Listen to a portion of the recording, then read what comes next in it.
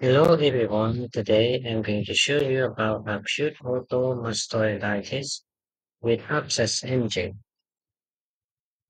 Terminology: acute coalition, otomastoiditis, ACON, ACON.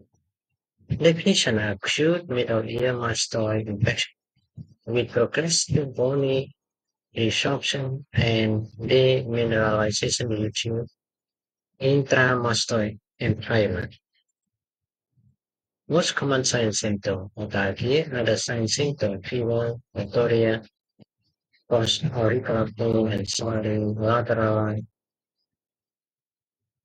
auricle conductive, leading to sensory neurodiarrhea, increased visceral and increased ESR. Clinical profile: young child with 1 day to 1 week history of diarrhea, post auricular swelling, fever, and otorrhea.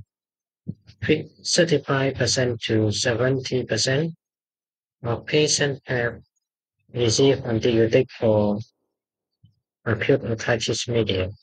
Post-auricular edema is common in uncomplicated acute mastitis, 85%. Enhancing fluid collection confirms sub-periostal abscess.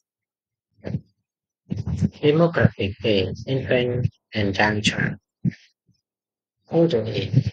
This type of an ACOM result from acquired cholesterol.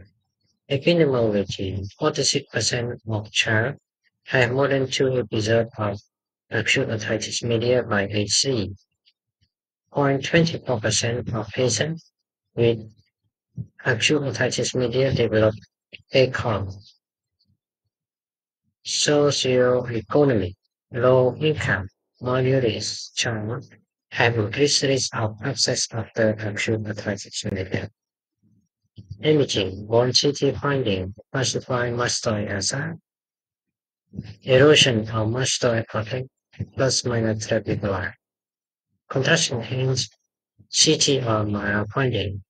Superior stem abscess, periauricular fluid collection, basal abscess wall of calcium, and around sternocleidomastoid muscle, middle cranial fossa abscess, posterior fossa abscess, dural sinus thrombosis.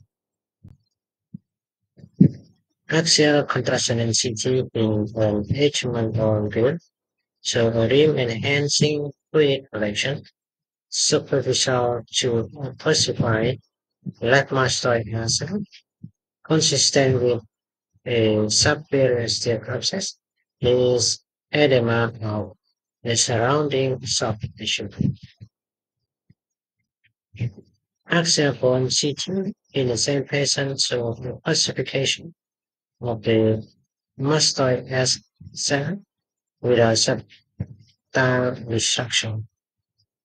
Subtle bone indication is suggested deep to abscess.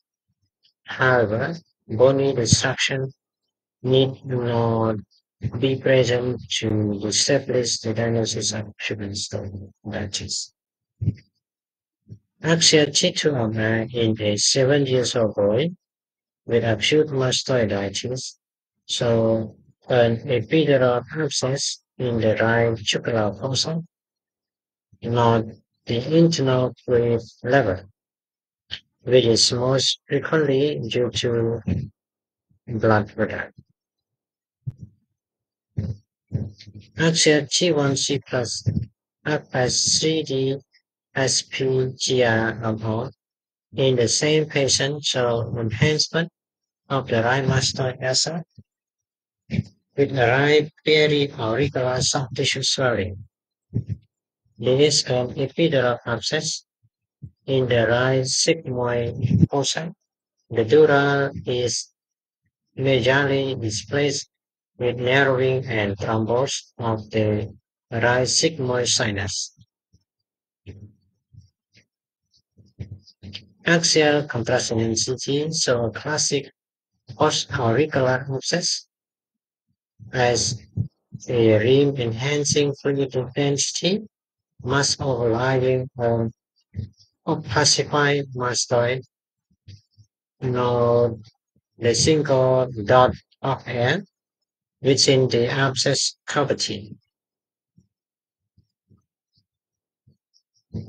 Treatment: intravenous antibiotic plus minus tympanocentesis with myringotomy, shock placement, surgical treatment, IND, and extracranial superior stem abscess. Simple mastoidectomy is typical reserved for patients that failed initial conservative nature. Radical mastoidectomy if colostomy is present. Thank you.